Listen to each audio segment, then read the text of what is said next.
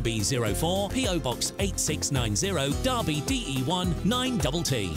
UK only. Entrance must be 18 or over. Lines close at 5 p.m. on the 26th of April. Full terms and privacy notice at gbnews.com/win. Please check the closing time if listening or watching on demand. Good luck.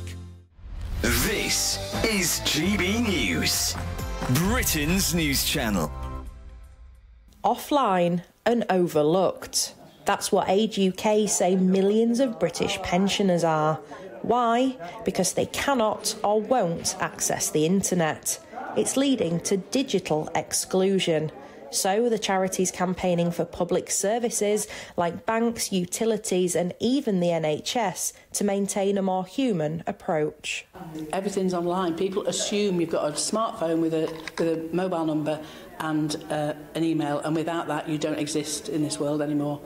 We've got to try and get the government to see that it's so important to make people feel that they belong, because there's a feeling that the older generation just feel that they're forgotten, they're in the way, and we already know that anyway, but it's just another reason for them to feel that they're not wanted. They'll just accept it and they'll say, well, that's it, I can't do it anymore, and that's it, whereas other people would be really kicking and screaming. So we need to be the voice for older people. Despite digital technology playing an increasing role in our lives, around 1 in 5 over 65s in the UK don't use the internet. Thornycroft Centre in Pontefract, West Yorkshire provides a space for this age group to socialise and get help to go online. I'm not that good with mobiles, so when you mention anything about online, I ain't a clue what you're talking about. The closure of thousands of banks is also detrimental to the older generation. A lot of our members what come, they tend to use cash. They don't like to use bank cards. I think a lot of it's trust or the lack of knowledge. They don't understand how it works. I think they're very vulnerable as well with online. It's really important that they're aware how to use it and how to use it safely. So, in an online era, it's still crucial for many to have an offline option.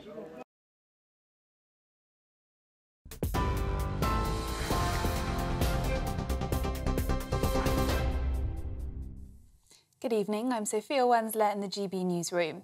Your top story this hour. Mark Menzies has announced his resignation from the Tory party, saying he won't be standing at the next election. The Fylde MP was suspended following claims he used political donations to cover medical expenses and pay off bad people who had locked him in a flat. He disputes the allegations. Following an investigation, the Conservative Party says it can't conclude there was a misuse of funds, but said there was a pattern of behaviour that fell below the standards expected of MPs. The Mayor of London, Sadiq Khan, will meet Met Commissioner Sir Mark Rowley tomorrow to discuss community relations. It comes as Sir Mark is facing calls to quit over his handling of pro-Palestinian protests, with the former Home Secretary, Suella Braverman, suggesting he's emboldened anti-Semites. The campaign against anti-Semitism is also calling for Sir Mark to resign or be sacked after its chief executive was described as openly Jewish by an officer. The Met Police have now responded in a statement, saying the Assistant Commissioner, Matt Twist, has written to Gideon Falter to offer a private meeting to apologise. A decision by the US to approve £49 billion in aid for Ukraine has been welcomed by the UK, with the Foreign Secretary describing it as a vital step forward. After months of wrangling, American politicians ended a deadlock, agreeing to provide a package which will also help replenish weapons and munitions. President Zelensky says the move will keep the war from expanding and will save thousands of lives. It now heads to the Senate, which is expected to pass the bill in the next few days. And a record 50,000 people ran the London Marathon today, completing the 26.2-mile route. They started just after 10 a.m. this morning, the event raising millions of pounds for charities. Our very own GB News political editor, Chris Hope, was one of the many who crossed the finishing line today. Well, I've done it. I got round 26.2 miles, 5 hours, 8 minutes, a bit slower than normal for me. Had a very sore left hip at some point.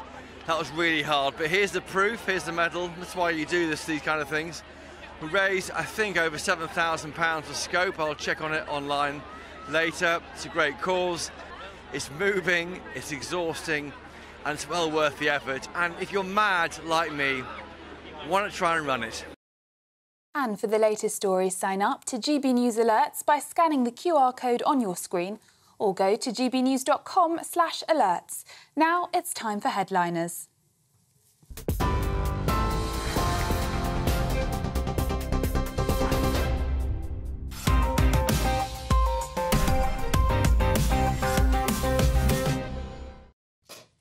Hello and welcome to Headliners. This is your first look at Monday's newspapers. I'm Cressida Wetton and I'm joined tonight by a man who spends his days calmly fighting cranks on Twitter. It's Josh Howie. And a man who's much rasher. It's the People's Gammon, Paul Cox. Yay! How are you both? I'm good. I've had a busy day, actually. I ran the London Marathon.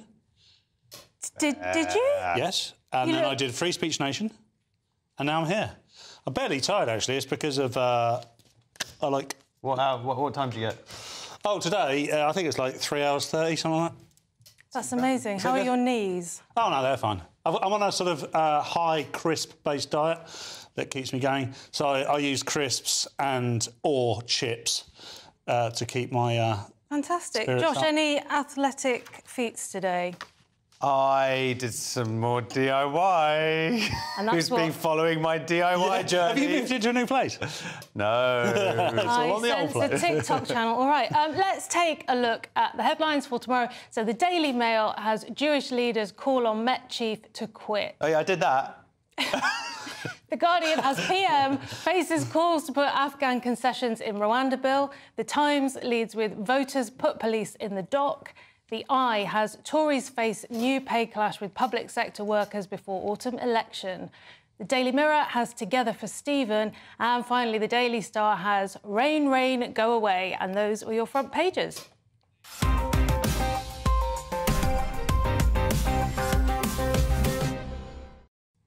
OK, what has The Guardian gone with, Josh? I just realised that I'm dressed a bit Matrixy. I feel like this is... What, a leather coat? No, I just feel like I'm in, all in black. I'm like, if this is Matrix did headliners, this is how I feel like they would dress. I think if the Matrix did headliners, it would just be headliners. Oh, you think? Yeah, that could be... This could be a double bluff, actually. Anyway, this could be the... Was that in The Guardian? No, that's straight... no, Come on, it was about Rwanda. It was about Rwanda, and I didn't want to get into it. Yeah. PM faces calls to put Afghan concession in the Rwanda bill. This has been sent back up and down like a yo-yo to the House of Lords. They're finally going to vote on it. And now, in a nice bit of politicking, a Labour peer has added this amendment saying that any Afghan refugees who have basically fought with UK forces should be exempt. Because the idea is that anybody who came over illegally would then be able to be sent to Rwanda, but they're trying to put this amendment in. And you know what? It's a nice thing, because who is actually going to really argue against people who fought with UK army forces being then sent to Rwanda if they come over? There is an issue specifically with Afghan people who've helped UK forces, because there hasn't been the means for them to legally come over here. There hasn't been the offices in Afghanistan just basically aren't working, so there are no applications going through. So that is a nice, like I say, a bit of politics there. But this will pass. It will finally go through, and then we will possibly see one of Sunak's five promises actually happen. 1 in 5, Rishi. Paul, thoughts? Do you think it's going to happen? Yes, I think it'll happen. I think all the political winds are behind him to make it happen.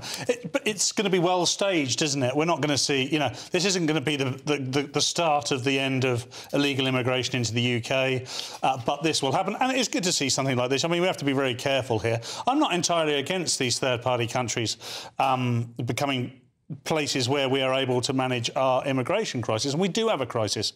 However, like Josh rightly pointed out, we've got people from other countries that are fighting alongside our own troops, probably offering much more to our country than some people within it, including myself. Then they have every right to be here. You swap places with one of them? No. I'd quite happily go to Rwanda, actually. It looks blooming lovely. It does. Fantastic weather. OK, moving on to the Times, Paul. So the Times, voters put police in the dock. I'm not sure this is too much of a surprise at the moment, but only 37% of voters believe the police are doing a good job, survey reveals, as most think they are doing a worse job than 30 years ago. I often wonder with stories like this whether that has always been true throughout history, that if you'd asked that question in 1920, they would have said 1890 was much better, etc., etc. But, of course, we find ourselves in an environment now where actual crime is being confused with ideology. You know, we've got words that are problematic now. We've got people that are being, you know, arrested for being openly Jewish. If I may just interject and just say, we also have a problem where actual crime is not being taken as actual crime. Yes. And I would argue that that is equally, if not more so, a problem. And I think the whole of this, the whole thing here is that the optics are terrible for the police. It doesn't matter quite what they do. We end up focusing in on all the terrible things.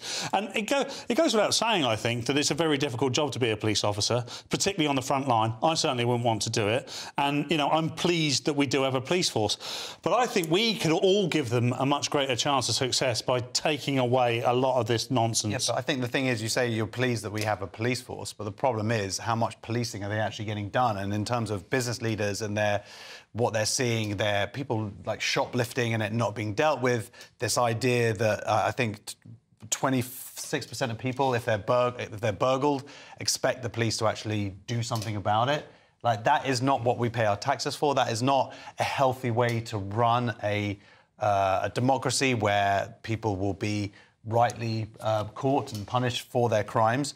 But this is part of a wider study which is going on at the moment. It's going to report next April, so whatever the next government might be, possibly Labour, will have the findings then. But this is a real overwrite of the entire criminal justice system. So it's not just about the police, it's about the courts. And to see, I'm sure that there are a lot of things a lot of ways that the system could be working better. Yeah, well, that's always the way, isn't it? In modern times, we've got body cam footage, we've got bits and pieces going viral on Twitter. I do have some sympathy for the police because it's a time when everyone's under more scrutiny. Now, we all know that if you make any mistakes that end up on Twitter, that's what people know about, not the 10 brilliant things that you did. Yeah, absolutely. Maybe they should do 2 brilliant things. Fair point. All right, next up is the Mail, Josh. Yeah, Jewish leaders call on Met chief to quit. So this is the kind of ongoing furore of some footage which I believe happened last Saturday, a week ago, of a Jewish man walking through London after synagogue, wearing a yarmulke, being openly Jewish, as the saying has sort of caught on, and stopped from being able to cross the road, where there was the pro-Palestinian march, and the police basically accusing him of sort of being provocative and even threatening arrest if he didn't try to move away, which obviously, and you made this point earlier on Free Speech Nation in a different outfit, Paul, but of course that puts paid to this idea that these marches are peace marches where Jews aren't under threat and they're about peace and making and kumbaya, when actually, when someone dare to be visibly Jewish and to see the footage of him being threatened, yet the police are going to go, oh, no, we're going to arrest you for putting yourself in this position, for existing, essentially, as a Jew, as a London Jew here, as opposed to... You see that person over there threatening the Jewish guy? Why don't you go and arrest him? This is the problem, isn't it? Had that approach been taken from day one, I don't think the problem would have got to the level it has now. Paul, thoughts? No, absolutely right. Because Ian Lewis has actually made this point a couple of times. I know he's a contrarian and he comes out a lot of nonsense about meat and Velikovsky, that sort of stuff. But he made a very good point about the fact that the guy did put himself in harm's way. Now, you could argue that if you were a Brighton fan who stood in front of a bunch of Millwall fans, because that would be potentially threatening. What we've been told endlessly since, you know, a week after the 7th of October is that these are all peaceful protests. And what this guy has managed to do single-handedly is expose it for what it is, which is not, because it makes no difference whether they protest every weekend. And I respect and uphold their right to do so, but it makes no difference that they do it. It's not changing the outcome, and it's becoming more and more divisive and, dare I say, more and more dangerous for Jewish people in London. Well, absolutely. I saw somebody on Twitter earlier sneering at the fact that he'd recorded this. Oh, that's very convenient. And I thought, no, the whole point is, at any time, you should be able to walk on the streets. It doesn't matter. They're kind of implying, oh, he'd planned it, he'd orchestrated it. No, you should be able to walk on the streets anytime. There's the right to protest and there's the right to exist in the city you live or anywhere as a Jew in this case. Those are two competing rights, and the fact is that people have been using intimidation and actual violence, as we've seen, and hatred, and Jews have been kept out of central London over the last 6 months. And they have been emboldened from day one because people were on the streets celebrating after October 7th and the police did nothing as flares went up and people climbed buildings and you see the police like, oh, please come down, oh, what... Right. And people with Hamas flags and people chanting jihad and the police actually gaslighting everybody going, no, it could mean multiple things. They have not done their job. I do have sympathy for rank and file officers. It is a hard job. I'd understand that they're greatly outnumbered here, but at the same time, I have a right to just exist in my city, and I'm going to take that right next week as I walk through central London wearing my yarmulke, which I do on Saturdays when I go to shul, and that's what I'm going to do. It's not a protest, it's not a march, it's a statement. It's just Josh Howie existing. OK, that's the front pages dealt with, but coming up, Rishi's appalled, Romford police are on the lookout, and Penny Mordaunt has grand ambitions for UK defence. See you in 2. Nana Queer, weekends from 3 p.m. J.K. Rowling has accused politicians of snuggling up to trans campaigners. The Harry Potter author has called for an investigation into why political parties are embracing the language of pro-trans groups. So is it time to ditch campaign groups such as those? Well, welcome again to my clashers. Former Labour Party advisor Matthew Laza, and also businessman and activist Adam Brooks. I think the Cass report is really welcome. I think there's been a huge amount of agreement, including from some trans rights campaigners, that there's an awful lot of good in the Cass report. I think that I'm more concerned about mermaids, which is currently under a Charity Commission investigation, and some of the reports, if they're to be believed, like sending out chest binders, are more alarming. I think on Stonewall, which has done such great work over the past 30 years on LGBT rights. It said 2-year-olds could be trans. Now, that is one of the most horrifying things I read today. Actually, J.K. Rowling tweeted that out there. To say that a 2-year-old can think that they can be another gender when my 4-year-old still thinks she's Elsa on some days. You know, there's no common sense, and to me it's very badly phrased, Adam, I agree. It's very sinister that these people actually believe that these kids want to change gender, and unfortunately out there are parents that almost see a trans kid as a fashion accessory now, and I think this whole agenda has pushed on people that this is normal to change gender, and we have to push back. And as I said earlier, to be trans is not normal. Well, I don't agree with that extreme. phrasing. I think it's a big step, Adam, but there are clearly people throughout history who have been But it's trans. not normal behaviour, is it? I think as far as children are concerned, children need to be given the space to explore the world, and that can include experimenting with, breaking previous gender stereotypes. That doesn't mean that people should be sort of labelled at the age of 2, which I completely disagree with.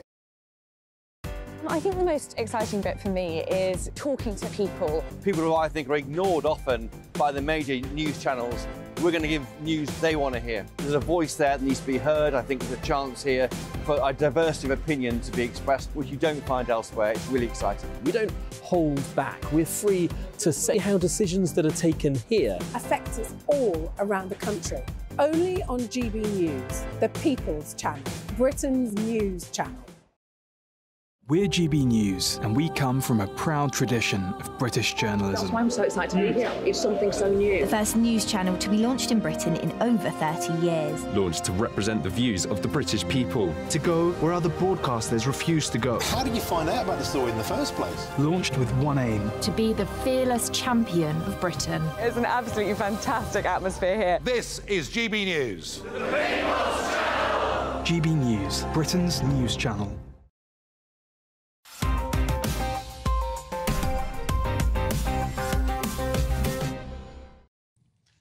Welcome back to Headliners. I'm Cressida Wetton, still joined by Josh Howie and Paul Cox. Beginning with The Independent, and Paul, Romford police have been on the phone to ask, what were your whereabouts yesterday? I wasn't in Romford, I know that much. Racist rant probed by police after town centre video goes viral. This is a terrible video, which some of our viewers and listeners may have already seen. A racist attack that went viral on X is being investigated as a hate crime. A group of women were forced to defend themselves from the tirade as they walked along Romford town centre. So some more context on this. This was a Palestinian. This was a quite clearly white British middle-aged man demonstrating with a woman that was Muslim with a Palestinian flag with her. She'd clearly been to a protest that was local to Romford. And I can't condone nor defend the man's actions. Never would either, by the way, because what he's essentially done has been extremely threatening, given all the usual racist trope about, you know, go back to where you come from, etc., etc. One thing I would say, and to add a little bit of balance, and sometimes these things do need it, is there was no context. We saw it mid-rant, we saw it happening. And we don't know what happened previous. And we mustn't forget, this is against the backdrop of very, very high tensions. People are getting fed up. They've had enough. This is that people feel very defensive for the Jewish community as well. And I'm not. This is not to defend any of this guy's actions. You do not win any arguments. The language is absolutely appalling. It was aggressive language. The video, it's not worth us playing it because there's so much swearing in it. We can't really listen to it. But I looked at a few different papers covering this, and in the comments sections there were a lot of people talking about two-tier policing, and the general tone of it was they would always say, this guy's absolutely out of order, disgusting behaviour, don't want it, this is what I think has led to this. And then they would talk about typically two-tier policing. Yeah, the two points that I would make from this is they're calling it Islamophobic. There's no such thing as Islamophobic. What it is anti-Muslim bigotry. That doesn't make it OK. I'm just saying that the use of the correct language is important. It's still, there was obvious hatred from him, but it isn't arguably racist. If it was an Indian woman, he's not addressing this as a Sikh person or somebody. Like, the ethnicity of the person isn't necessarily the major factor here, as opposed to how much of it was because of this person's religion, but also it was obviously partly because of their involvement at this march that we didn't see anything from.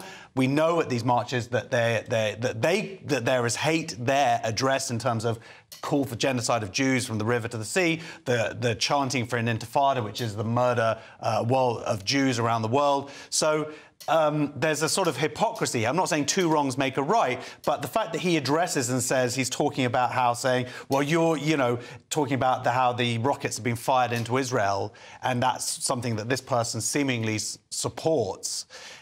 You know, it's a bit more blurred than we might think, but his behaviour is unacceptable. The problem is, he's a bloke. I guess he looks 6 foot, she looks 5'2", something like that. It's just that part of it is completely unacceptable. And there are people in the comments saying, would you do that to a group of Muslim men? Well, no. Highly unlikely. Yeah, absolutely. Yeah.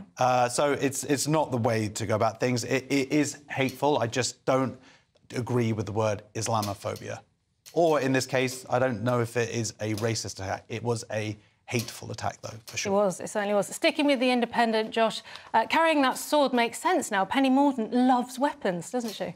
She does. Well, she's a Royal Navy reservist. She makes a big deal out of it. Penny Mordaunt, Israel-style Iron Dome defence system is needed in the UK. So this is really arguably a kind of a play for her future leadership. She's going down the defence route. She's going to be the defence person.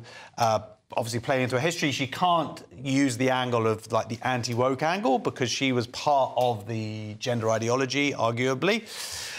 And Kemi seems to have that pretty much sewn up. So this is her thing, is like, we need more spending. The issues are, first of all, Labour is incredibly seen as, and I don't say incredibly because I disagree with it, I'm just saying that it's amazing what a huge jump that has happened in this country to see Labour being ahead of Tories when it comes to defence matters. The country feels more safe with the Labour government, which may well be true because we haven't been spending enough on our defences, and it would be lovely if we lived in a world where there's 2% and going up now, 2.5, but we should be up to 3. It was 5% during the Cold War. That kind of money could make massive difference to people's lives, to people around the world, but people in the UK, to building houses, to more resources for disabled people. But so there's an estimate in here that the Israeli Iron Dome cost about $1 billion. I don't know if it's pounds. No, or yeah, it's $1 billion just to get rid of the recent. The 300 drone. rockets, yes. Yeah. So it's a hell of an investment, isn't it? So in 21 to 22, the UK spent $45.9 billion on defence. We can't afford one of those billions for the Iron Dome, can we? Just go, well, this is, yeah, it's also these Arrow rockets, which, so the other thing, everybody sort of uses this Iron Dome as a shorthand. The reality is that Iron Dome is specifically designed for a specific type of short-range rocket. Our real threat would be coming probably from Russia, so that, it just wouldn't work. So we need like a platinum dome? No, we need another one, these Arrow rockets, which are much more expensive. More expensive than £1 billion for... Well, that attack was also with long-range missiles. Anyway, but we do need to spend more on defence. There's no doubt about that. We are moving into a different phase. It's unfortunate. I wish that we weren't as a human species, but this country needs to spend more. And it's not all bad, because that money goes back into the economy. As long as we don't just go and spend it all on French fighter jets, maybe if we actually invested in UK systems, that's not a bad thing. Paul, thoughts on this? Well, Penny Mordaunt, she hasn't just cherry-picked defence. You know, she's the MP for North Portsmouth. She is very close ties to the Royal Navy. She understands the defence industry. She's had roles within it in the past. And I think she's right. It's very difficult to disagree with her on this. Why wouldn't we? I don't think I'd want to meet the person who wouldn't want to defend themselves or their country that they live in, or the family, or the communities. Well, I think we actually have quite a few people in this country who do fall into that. Well, I agree, and I say it slightly facetiously, because knowing that this is true. Look, it's all very well. I mean, the only thing I would disagree with Labour is it's since Keir Starmer's turned around the perspective from Labour with regards to defence, because under Corbyn, you know, we'd have thought that all we needed to do was, you know, wave dandelions at people and they would have fallen in love with us. We're all friends anyway, aren't we? Yeah, and we'd just offer them jam. But, you know, he's playing a shrewd game here, Starmer. However, when he gets into power, he's going to realise why the money's not been spent on defence, because there are so many different issues, and you just basically, if you don't spend on defence, you spend somewhere else. You're always sacrificing something. So is it police? You know, I've been involved in situations in a previous job before where a terrorist attack has happened on the day of a budget, and it has changed the whole budget for local government. Absolutely, and we all know there's no magic money tree. OK, news in the Daily Mail now about the Conservatives preparing what could be the mother of all Ofcom complaints, Paul. Yes, the Conservatives assembled a dossier of evidence... Can't say mother anymore. No, you shouldn't. They haven't gone to Iceland anyway. About alleged anti-Tory bias by the BBC as it prepares to mount a pre-election challenge to the corporation's impartiality. And a Tory source said the BBC aren't even pretending to be impartial in their news coverage these days. And we would agree with them. I think all of us, maybe Josh may have a slightly different view, and I'd be interested to see how the BBC do defend themselves. Because if we've only got to go back and look at John Sopel and Emily Maitlis. Now, I know we reel them out every time we have this discussion, but the reason we do is because these people led the coverage for the last 3 or 4 general election campaigns under the idea that they were not biased anyway. And now they've got the News Agents podcast, which is entirely left-leaning and doesn't even add any balance to the conversation whatsoever. And we know that's their personal view. So there is evidence to suggest that the BBC are biased. But we always hear this from both sides of the argument. There are many people on the left, Labour voters, who would say that the BBC's clearly favour the Tories. I'm not sure that their remit of being impartial was ever achievable, and that's the problem here. Interesting point. Yeah, I have seen people complaining that they're not left enough. Yeah, I mean, have we changed? Have they changed? Who knows?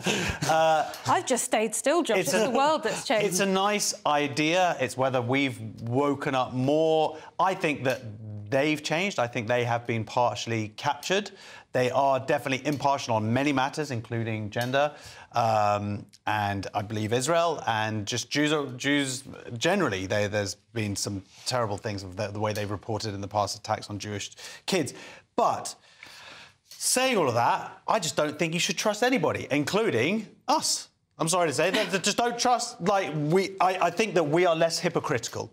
That's what I think we do our best. No, that's the thing. I think we do our best. I think that mistakes are made, and you admit them, and you strive to be better. But I don't think there is this like purity thing, like this kind of snobbery, looking down the nose. Just trust us because we say it, and that's what I think the BBC has. And I think it's wrong, and I think nowadays everybody has woken up to that you have to check multiple sources, and I do believe that we are less hypocritical. And, you know, trust everything I say, of course, but... Do your own research, don't listen to Josh Howie. OK, finally in this section, The Mirror. Rishi Sunak promised to lead a government with integrity, professionalism and accountability at every level. So he's had another brilliant week, hasn't he, Josh? Yeah, Tory MP Mark Menzies to stand down amid claims he used campaign funds to pay bad people. He was already... there was already a bit of a hoo-ha about 10 years ago, I think it was, where he'd... there was a Brazilian male escort, and... That's the first time I've heard somebody flesh out, and I'm not saying all Brazilian male escorts are bad people, but that's the beginning of a bit of a spicy story, because we've been saying bad people for sort of 2 days now, and I'm thinking, when are we going to get more information? When are we going to start talking Brazilian male escorts? What was he up to? So he called up his 78-year-old campaign manager in the middle of the night. I need £6,000 straight away. It's a life and death sick. No. And to be fair to him, we've all been there. Oh, yeah. It's twice not this weekend, You Josh. don't have to be a Tory MP to be, like, calling up 78-year-olds and going, I need £6,500, life and death, bring the Brazilian football shirt. But anyway, he's gone, Paul. We've lost an absolute legend, possibly. Someone we'd like to go for a drink with. Yeah, and at this point... Imagine every night is going to be party night. At this point, does it really matter, Cressida? I mean, you know, if Rishi Sunak left now, it wouldn't affect the Tories' chances. I bet it wouldn't be as exciting as that. OK, time for a break. Join us in part 3 for news of a hate crime, the latest on NHS toilets and a debate about Ofsted. See you soon. Good evening. Welcome to your latest GB News weather from the Met Office. So after a drier end to the weekend for many of us today, it looks like change is on the way.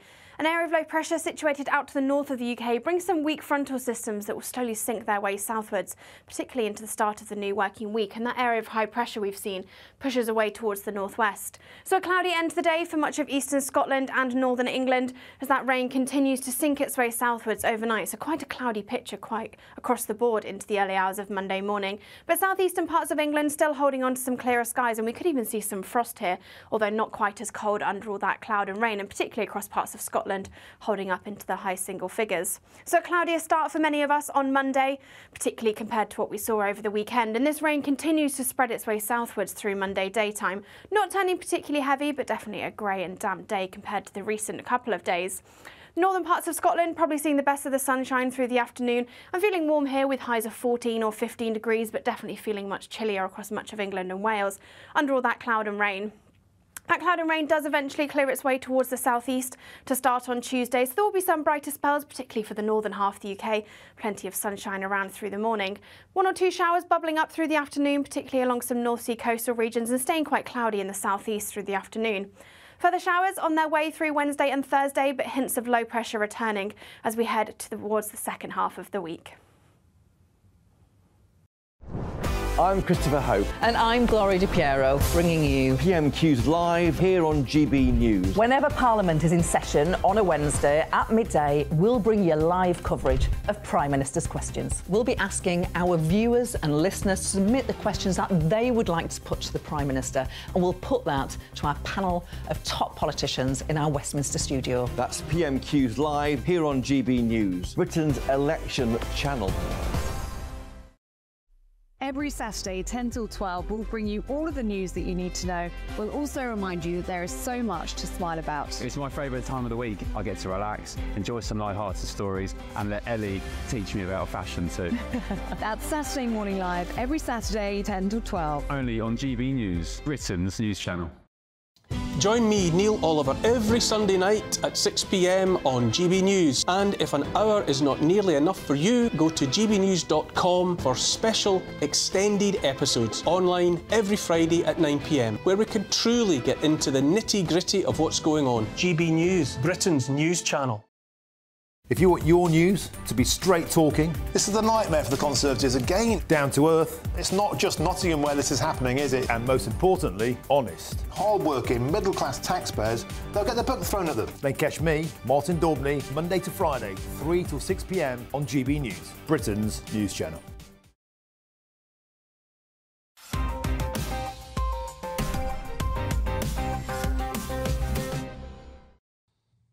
Welcome back to Headliners. Opening this section with the Mirror and news that a convicted sex offender is getting letters in prison. Now, who on earth would write to them, Paul? Oh, it was me, wasn't it? Trans double rapist prisoner claims to be... you that wrote to them? Yeah, of course I did, yeah. Trans double rapist prisoner claims to be hate crime victim in jail. Makeup row. So, double rapist Isla Bryson. Oh, good. It's Isla Bryson. This is going to be interesting, isn't it? 32 from Clydebank, Scotland, says they have been misgendered by staff at HMP Edinburgh. The prison has apologised following the complaint. Right, I want to say right now, Isla Bryson is a man. Isla Bryson is pretending to be a woman to get a lovely little life in prison. Isla Bryson was a man that raped a woman. Two women, and I just cannot hear... I don't care if he was misgendered in prison. I really do not care. It's a shame because the SNP have propped this up for so long. They didn't need to. Nicola Sturgeon started it. Hamza Youssef has carried it on.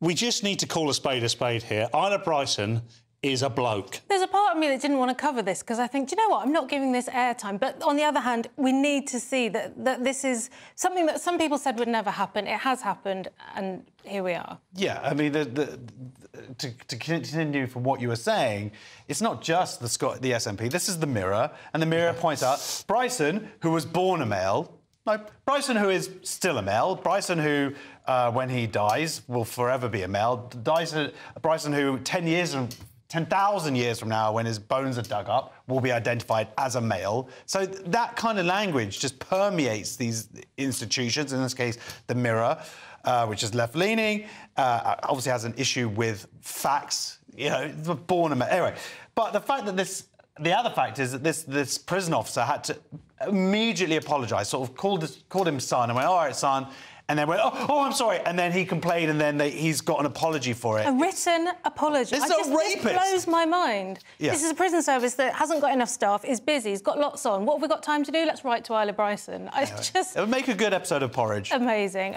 Moving on to the Daily Mail and news that activists are in charge of hospital toilets now, Josh. Yeah, leaked internal NHS trust document likens people who are uncomfortable using same-sex toilets to racists. So this is for the Cambridge University hostels. This is another captured institution. And the document, which the Sun found, said that just the trust will not adapt practice in light of racist concerns expressed as discomfort. So the trust will not adapt practice in light of transphobic concerns expressed as discomfort. So it's an incredible comparison. And when we're saying transphobic, what they really mean is women who want to protect their spaces. Vulnerable women in a hospital. We saw there was a case about a year or two ago. A woman was raped on a ward, on a female-only ward, by a trans woman, a man, and the police and the hostel would not admit that it was possible because they said no, there are only women here, so you couldn't have been raped. And it was only when she was able to obtain footage that then the police was able to get involved and she was able to prove it. So an incredible situation. Some women want their own spaces, and that's totally fine. To say that that's racist, to say that's transphobic is disgusting. To say that that's racist, to compare it in any way, is equally disgusting. And again, which is just another institution captured. They're spending $4 grand to send the senior staff to equality, diversity and inclusion training courses here. That's $4 grand just for one person to go to one of these courses. How many toilets can you build with $4 grand? Just build How many people can you treat? Yeah, well... It's so upsetting that this stuff is... Here we are. We've been talking about this for years. It's like the ultimate gaslight. Still going on. If you're in a marriage and you raise a concern and the other person just says, no, that's ridiculous, I'm not listening, that marriage isn't going to go well, is it? It drives me nuts. Paul? Correct. So... It's ideology top trumps, isn't it? If you can't quite get enough points on your card for saying transphobic, you go straight to racist, don't you? It doesn't have to be racist. You just know that if you're not quite getting the message across by calling someone transphobic, you need to go to racist, because nothing beats racist. And everything's racist, so these people must be bad. I mean, it's an absolute nonsense. I don't know how we find ourselves in this position. Hospitals are supposed to be a safe space for people to go and recover, be treated, be taken in as a patient and made better, and do no harm. Do no harm. And this puts people in harm's way. I'm getting exasperated with this. I know we're on GB News and we talk about this infinitely, but I'm glad we do. I'm really glad we did. Well, one thing I would say, not exactly in their defence, but we don't have a date on this, and because this, I think this ideology is starting to crumble, isn't it? We've had the CAS review. It's beginning. Look, they talked about it on I Got News for You this week. I mean, that must be a sign that it's the end. Yeah. So maybe this is actually in the past, and we're moving forward. I don't know. But there's £4,000 for sending these people off. Yeah, indeed. We're looking at the Times next. Paul, can we summarise Ofsted rulings as inadequate? Well, we can. We probably shouldn't do it in the future. No more inadequate one-word Ofsted rulings could be ditched. So Ofsted one-word judgments which brand the schools within a single adjective, such as outstanding or inadequate, are likely to be scrapped following the suicide of head teacher Ruth Perry. Very sad story. We've covered it before. It's well known in the news cycle. And this is good news. This is really good news. If something comes out of a very tragic incident like the suicide of Ruth Perry, and it is that Ofsted are challenged for what they do, then this is a good thing as far as I'm concerned. I'd love to see schools measured as happy or enjoyable. We send our young people... Josh, we know, because we had unpleasant experiences. But isn't it that you don't need a... I mean, I've never put a child in school, but surely no one's going on a one-word review. I've always been surprised that this is needed, because don't you go to the school, you talk to the teachers, you get a feel for it, surely. Isn't that how you pick a school? No, you know what, I'm going to disagree with you, but these are important. They are a shorthand to understand the levels at. They also arguably raise standards of schools because it gives them something to attain. I think the issue here, beyond the immediate tragedy, and it turns out, it is how they went about it. Because in this case, there were failings, I believe, in terms of how the tests run, how they communicated. It went from an outstanding school to inadequate overnight, and then it turns out a few weeks later it got redone as good. So I'm not saying the system is perfect and the system can do with work, but having something clean and easy for people to understand, for people to strive for parents to easily understand, I think it's a shame to throw the baby out with the bathwater. It's also quite arbitrary, though, Josh. That's the only thing I would say. Well, I don't think it is arbitrary. It's a system of... Well, like any system, it can be manipulated. But the things they measure them against, for me, are arbitrary. I mean, one person's inadequate is another person's good, vice versa, you know. Oh, well, you have your inadequate, I'll stick with... I'm going with outstanding. But I just, you know, people do judge, you know, does your kid go to an outstanding school? Right. People do judge. I have something to put on the flyer. OK, Josh, you've got this next story in the Telegraph. How's the temperature over there? Are you comfortable? Yes, thank you. So that's very, very thoughtful of you. SNP report says it's not just women who get menopause symptoms, and it's true. Men also get symptoms of menopause. My wife is going through the perimenopause, and I would just like to say that I am suffering as well. I get no sympathy whatsoever. And this is as you were talking earlier about this document, but this is a document from 2020, which does the usual people who menstruate language, the erasure of women, and because women is such a terrible, disgusting word, and how dare you refer to that. Of course, we should, I think, be talking more about the menopause, and it does have a serious physical impact on women. But to try and raise it as an issue at the same time obfuscating who it's actually impacting is a stupid way to go about it. Well, yeah, at first I actually thought, oh, maybe they're referring to middle-aged men suffering and buying sports cars. But no, they're really just talking about the minority of trans people who become men but have women's equipment, Paul. It feels like women, the menopause in particular as a subject matter for women, is finally being taken seriously and being much better understood, the impact on the women and how it affects their life and how it affects the people around them. And all of a sudden, we've managed to get to a point with that. And like with a lot of things with women have come on this journey to being understood and appreciated. All of a sudden, men have got involved again. Ah, man, and you just said journey. Brilliant. I'd say here, they say transgender, non-binary and intersex employees may also experience menopause. No. Transgender, women, non-binary... Women, non-binary doesn't exist. Intersex, they are still women. This idea that there's this third sex called intersex, no. If you're intersex, you are still either a woman or a man. It's binary. Clarity. A story in The Guardian now about trying to get kids to listen to an old bloke, Paul. Yeah, Salman Rushdie being the old bloke. Salman Rushdie has warned young people against forgetting the value of free speech. And I was starting to think when I was reading this, why is this in The Guardian? But we'll get to that in a minute. As discussed, this is about Salman Rushdie. He's saying to young people must value free speech. As discussed, the very big and negative impact of a second Trump presidency in a rare public appearance since his stabbing. Now, it's the Trump bit that The Guardian are really homing in on and here. They're not that. I would quite happily argue with anyone who reads The Guardian or with anyone from The Guardian, they're not particularly interested in free speech. They're much more interested in the speech they want to hear.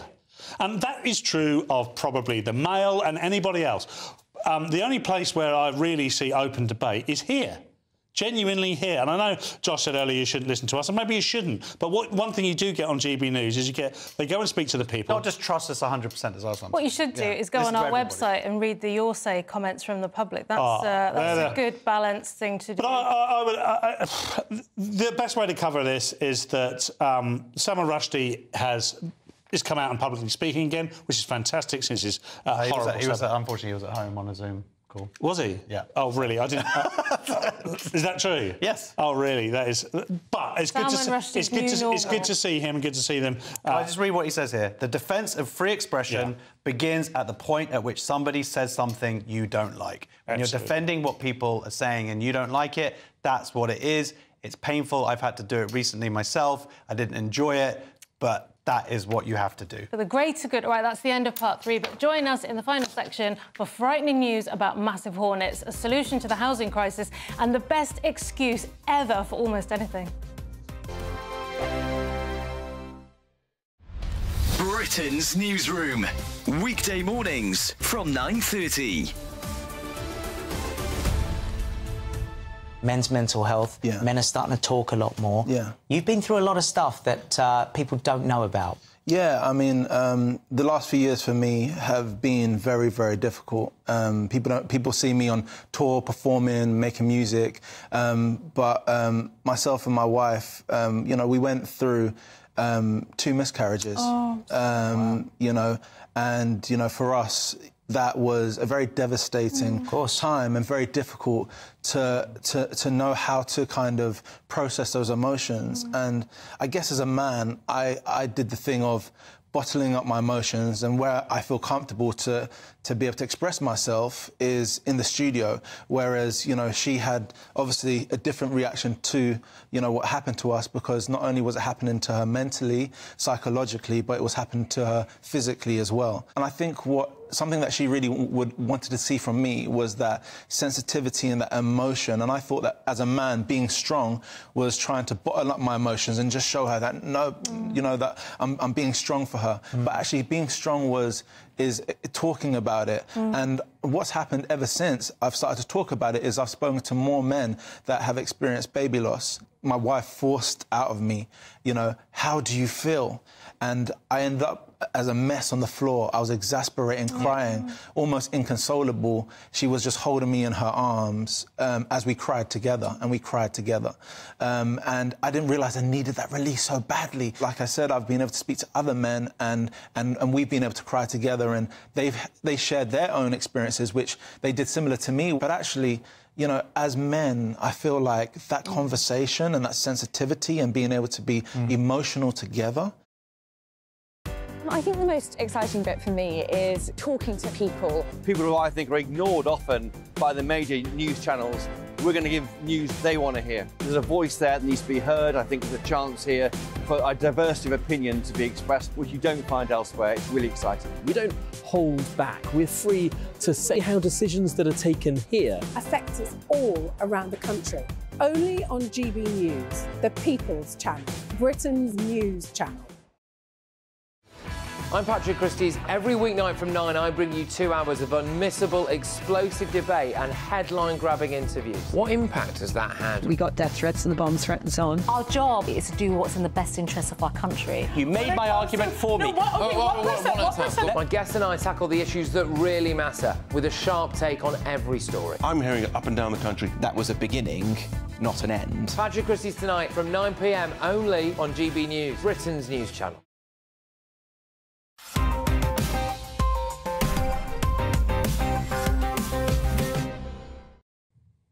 Welcome back to Headliners. There's always one story that makes me glad Lewis isn't here, and tonight it's in the Telegraph, Josh. This is a really big story, I think. University student disciplined after flatmate overheard him saying veganism is wrong. This is a guy called Robert Iverson. He was studying at the University of Exeter, a philosophy student. But this is the insane thing, right? He was in his room on the phone saying veganism is wrong, gender fluidity is stupid. I agree with one of those statements, the other I'm not so bothered about. And someone overheard him from outside the room, and he got summations. He had to go before a board. He had to sign a letter saying he wasn't going to offend anybody ever again for his whole. But this happened in 2018. So it's incredible that the ideology had such a hold 6 years ago. But he talks about the Stasi coming to... That is what it is. And I can't believe the story is coming out now, because this is sort of free speech union stuff. Straight away, I don't think free speech union existed at the time. No. But this would be the first thing that they should be getting involved. I don't think they were upset about the gender stuff, though. I think at this time, veganism... You think it was the veganism? Peak vegan. Peak vegan. Peak Linda McCartney days, wasn't it? And the problem with this is the adults in the room, the people that are in charge of the universities, punished him, agreed with the eavesdropper. They have become sort of pathetic, spineless pubes. Pubes? Pubes, as in pubic hair. We all love a pube with a spine in it. Do we? But we have, haven't we? The adults have. In that situation, the adults should say, why were you listening? Well, it drives me mad whenever an educational body gets involved as though they were the police. It's like it's either a police incident, in which case get the police involved, or it isn't, in which case stay out of their private lives, particularly when they're talking on the phone in their bedroom. Right, let's move on to the Times and an excuse a million times better than anything you've ever told your wife, Paul. Yeah, confessions of a sleepwalker. I've woken up in strangers' beds, says Decca Aikenhead. And Decca is someone who does a lot of sleepwalking and has found themselves in some pretty awkward nighttime fixes. Now, this reminds me, actually, I used to sleepwalk as a child, particularly as a teenager, and I got myself into the loft space and woke up in the loft space. Just, like, terrified. You thought you were in, like, a Joseph Fritzl situation. Have you ever been in the loft before? Did you know where you were? My bedroom was in the eaves of the house. I was like the black sheep. Upstairs, out the way. I was fed bread and water, barely spoken to. And I got out of bed and climbed into the eaves and then woke up in the eaves. There was no other way I could have got there unless it was... I've got a better story than that. Have you? I cannot repeat it here. Please go to YouTube, type in Josh Howie and Marek Larwood, or I'll put it on Twitter afterwards. Really? It's the best sleepwalking story ever. That is a promise. But in the meantime, this is fascinating. And there are people here with Parkinson's disease who can move their bodies fluidly whilst they're dreaming, because it affects certain parts of your brain turn on, and other parts of the frontal lobe, which contains like your consciousness, I guess, is still off. So you can do all of this stuff, but it's incredible. I mean, I wonder if there's even a possibility of cures, looking ways of tricking the brain or whatever. But it is a fascinating article. It seems like Decca Aikenhead has spent a lot of time weeing in pint glasses, but my story's better. Okay. I believe you. OK, Josh, news from the Mirror now that we're going to have a killer summer. Oh, yeah. Killer Asian hornet plague on the way for UK with 3,000% increase in numbers. This kind of story happens every year, but we have seen this increase. They are terrifying. They can kill up to 50 bees an hour. We need our bees. We love our bees. They give us honey. They're already under threat with pesticides or whatever Lewis might want to have as an alternative thing. But these are really dead. They can kill people, and they're terrifying, and they release a hormone in you which drives all the other hornets crazy. It's got the makings of a horror film, hasn't it? Oh, for sure. If one it's the stings you, birds. then the rest come out. It's really scary. If you see one, they've got orange stripes as opposed to Europeans, which have yellow stripes. And capture them and got to kill them. We've got to kill these hornets, everybody! Plenty of them. Terrified, Paul? Yeah. Who wouldn't be? You know, I mean, it's in the mirror, so they're probably quite left-leaning. I think it's just a secret excuse to tell us how brilliant bees are. It's very fashionable, isn't it, to love bees nowadays? Well, okay. I don't like these bees. We're going to do one last story, moving on to the Express, and an inspiring story for those of us trying to get on the property ladder, Paul.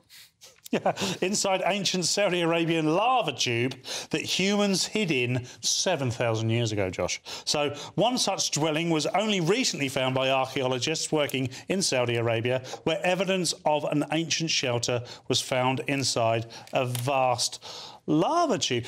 So that's fascinating, isn't it? The fact that, you know, I mean, lava pulls out of volcanoes. You're probably aware of that. And I know you're not Stephen Allen, but some of us can comprehend these things. And obviously it solidifies, and you end up with these vast tubes, and people have made habitats within them.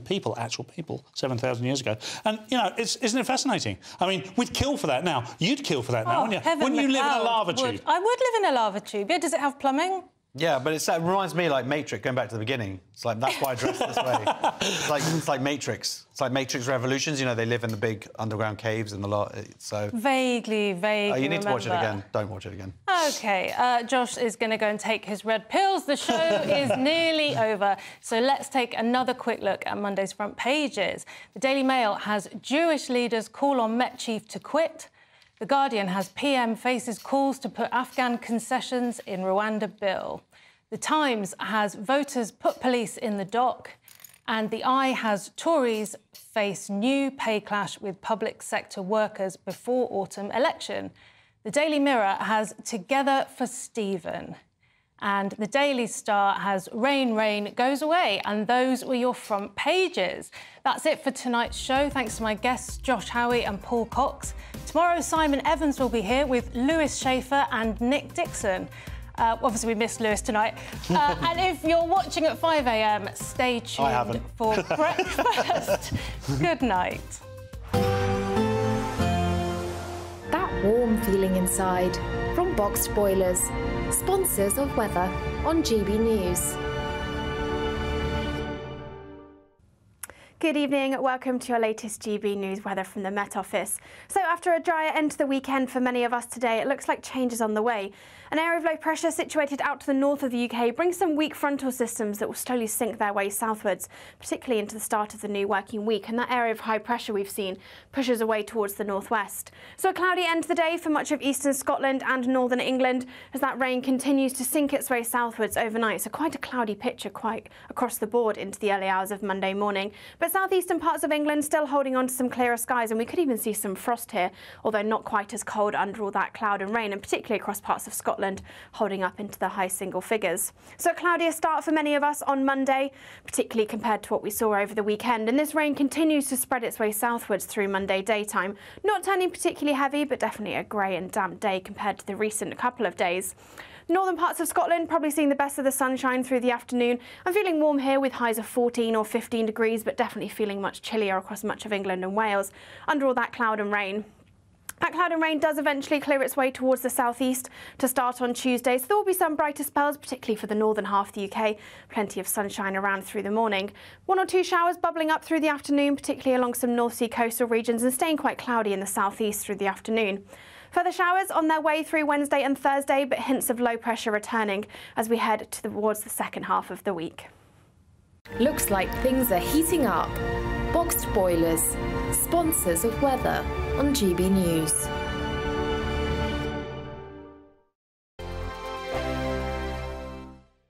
With thanks to Variety Cruises, a family company sailing since 1942, you have the chance to win a £10,000 7-night small boat cruise for two. With flights, meals, excursions and drinks included, you'll be able to choose from any one of their 2025 Greek adventures and explore Greece like never before. Plus, you'll also win £10,000 in tax-free cash to make your summer sizzle. And we'll pack you off with these luxury travel gifts. For another chance to win a prize worth over £20,000, text prize to 63232. Text costs £2 plus one standard network rate message. Or post your name and number to GB04 PO Box 8690 Derby DE1 9TT. UK only. Entrance must be 18 or over. Lines close at 5 p.m. on the 26th of April. Full terms and privacy notice at gbnews.com/win. Please check the closing time if listening or watching on demand. Good luck. 2024, a battleground year. The year the nation decides. As the parties gear up their campaigns for the next general election. Who will be left standing when the British people make one of the biggest decisions of their lives? Who will rise? And who will fall? Let's find out together. For every moment, the highs, the lows, the twists and turns. We'll be with you for every step of this journey. In 2024, GB News is Britain's election channel. I'm Michelle Dewberry, and I'm not here to tell you what to think.